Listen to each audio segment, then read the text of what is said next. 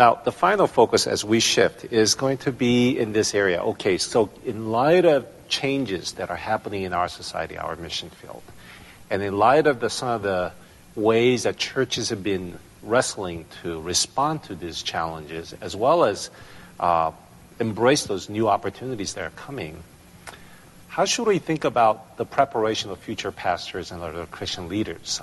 So here we are sitting at the Trinity Evangelical Divinity School, whose mission is to prepare pastors and other Christian leaders for tomorrow's ministries. Any advice, any recommendations for a school like ours in terms of, here are the qualities that would be very important for your students if they were to be effective pastors and Christian leaders in the coming reality. And given those qualities, what might be some ways to prepare them, right, as they go through their seminary training? Michael, you're a sociologist, but you are very attentive to the needs of the church, and three of us are graduates of this same institution. So looking back, our own experience, there are some things that we can incredibly be grateful for. But then there were also some gaps. What are those? How do we fill that? Well, I would say that the school here has to do a remarkably thorough job of contextualizing the education that they are delivering. And that means the whole gamut, from curriculum to delivery systems. Like, I'm a product of the urban program, which is down in the city. I only took 2 classes up here on the main campus. I was on the main campus 3 times, the 2 classes and to graduate. But even in that taking those 2 courses, it was very apparent, and this is 12 years ago, that the main campus is a totally different animal than the program that I was going through. Yeah. Now, being involved with the campus in the last 5 years, I think that things have gotten a lot better, and I think that Trinity is on the right track in terms of making the types of changes that need to happen. I know the President Williford, this is his heart. He wants to see it happen. You know, my old professor, Dr. Tienu, you know, I'm so excited about what's happening on this campus. But I think that's the new day. The new day is, it can't, I'm going to be very blunt here. I'm being tape split, but I'm going to be blunt. It can't be an education geared towards white upper middle class males. It can't just serve their interests. Otherwise, we will cease to be an institution that produces effective leaders for the 21st century. Okay. Thank you, Alvin. Yeah. So hopefully I don't get fired or anything. No, I'm not seminary trained, so I speak out of some ignorance. I would say, though, that for me, my training, what I get from being in churches, in evangelical churches, was that, and I've learned to put these in bigger terms, right, as an academic, that the moral project of evangelicalism has always been conversion of an individual. It's about the individual. And when you look at the Bible fully, I don't see God just caring about the individual. I see him rewarding and punishing and celebrating community just right alongside with individuals. So I would see that what would really just make my heart leap for joy is places like Trinity, and I know it's already happening, that the moral project is individual and the community, and bringing those together. 2 quick things. I don't know if Trinity still has field education, Peter? Do you? Okay. I think every student ought to do a field ed in a church context very different from the one they grew up in. And they do now. Cross-cultural field ed is required. It is. And it's some required. students really lament because they have to go out of their church to look for that cross-cultural experience. Because I think those are sort of catalytic moments for folks. And so, secondly, I would say this, and maybe this gets to a little bit of what you're saying. The most profound shaping influence for me, outside of the academics and class and so on and so forth, were the relationships I had on campus with other students of color and other different experiences. That, for me, was an education in and of itself. I was serving in an immigrant Korean American context, and so majority of my ministry life experience was dealing with that context. And then I had the classrooms. So this third area, in which I was able to interact theologically, biblically, culturally with other students on campus who thought differently, who held different ministry philosophy.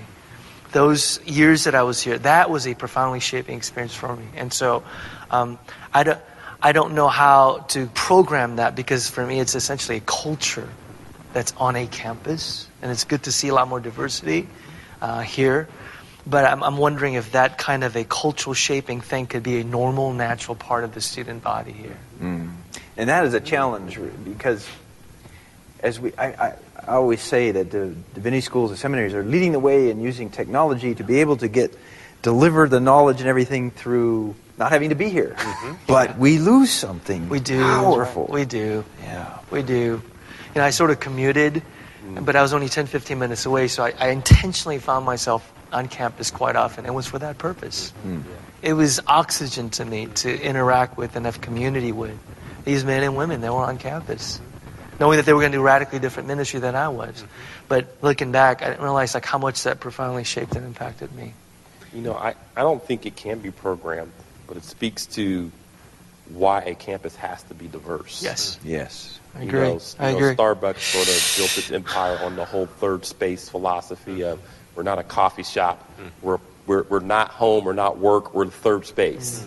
And so can this campus be sort of a diversity third space? When you have a good mix of different races, different social classes, different genders, when you're getting your coffee or you're hanging out or whatever, that's where a whole new education, non-formal education takes place, which will profoundly affect you as a seminary student just as much as taking a class. Sure. So.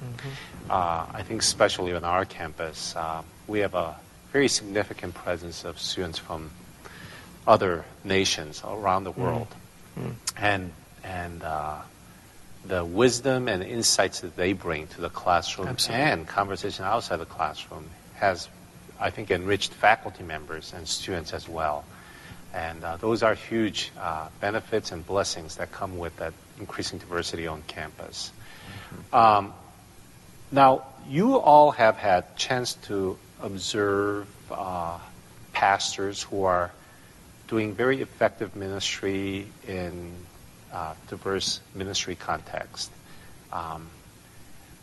What are some traits that you have seen in those pastors who really enable them to serve as a pastor to this very multiracial, cultural, diverse congregation? I think it takes a particularly different kind of pastoral gift or strength to do that. I wonder if you could speak to that. From what you have observed, what are some traits or strength that you saw in those pastors who were able to particularly serve well in that context? And that might be another way of thinking about how do we do our seminary preparation to increase that kind of traits and strength among our graduates. I've actually been wanting to ask you, I don't have any sociological data to support this, but it seems to me that being a white male would make it most challenging to pastor multi-ethnic churches. And I was wondering if you knew of examples of white males who are doing fruitful multi-ethnic ministry. There are, but they've gone through transformational experiences, or they grew up very untraditionally, or they interracially married. But it has to be something like that. So there's some quality, characteristic trait like that. Yeah, that's right. Yeah. I'd say 100% of the pastors who I know of who successfully pastor multi-ethnic churches have what you call transformational experiences, life experience. They were either grew up on military bases where it was diverse, or they played sports and it was very diverse, or they lived in a neighborhood like you experienced where it's very diverse. But I have yet to run into one who, when you scratch beneath the surface and you say, why are you doing this, or where's your training really come from, that doesn't talk about a major life experience that has prepped them. And it's a long life experience. It's not, I went and volunteered for a week. It's for 10 years I did this, or for 5 years I did that, or I grew up in this particular context. And it's that life experience which serves as their foundation for everything else that they do. The way that they see their theology, the way they do their ministry practice, it's all based on that foundation. Fully agree. I also think it takes, and I don't know if you can teach this, but you have to be humble, because you, no matter who you are, you can never know everything. So you have to be willing to be able to learn, to be flexible, to change, to say, I'm sorry, I didn't mean it that way. So that's a common trait I see. Humility as a learners, lifelong learners. Yeah. Good. What about you, Peter?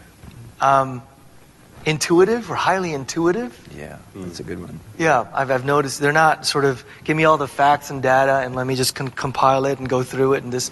But intuitive, you mentioned humility. I mean, for me, one of the things that because the reality is I don't share common experience with the majority of the congregation. Yeah. I didn't grow up in their context, you know?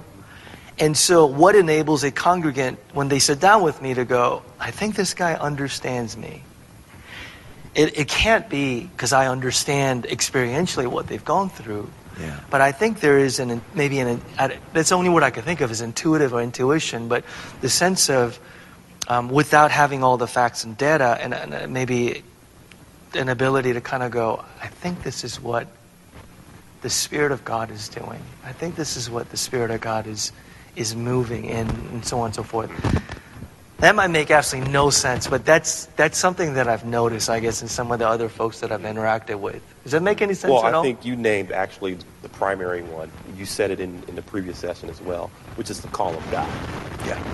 Yeah. That God has called. I mean, all three of us share.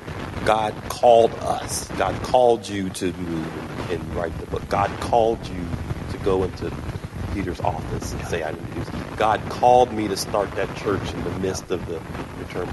I think actually that trumps everything. I think it flows out of that. So does it mean I don't have to do it if I'm not called? Like, You might not have to lead it. yes. You could do it, but I think if you're going to lead it, there has to be a sense that God's called me to go through the trials and tribulations that I need to go through. Yes. And Peter, can I just mention this one other thing?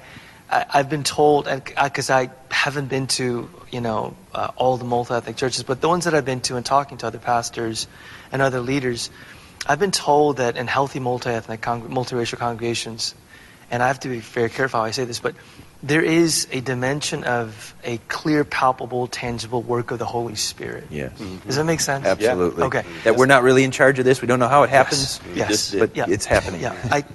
That for me has been kind of, that's what I've been told about multiracial congregations, that there is that sense of, that the Spirit of God is at work here. And we're not talking about, some fringe sort of Pentecostal, like that type of thing, but a clear, palpable, tangible way in which the Holy Spirit is at work. And key leaders are submitted and surrendered. That's right. To the work of the Holy Spirit. And that's where, again, this humbleness matters, that being willing to do that, to submit. I don't know better, God knows better. Yeah. Yep. That's great. That is a nice segue to the last question, and I think this will wrap up our conversation this afternoon, and that is, there's so many public and secular institutions that are committed to the goal of diversity or unity and diversity.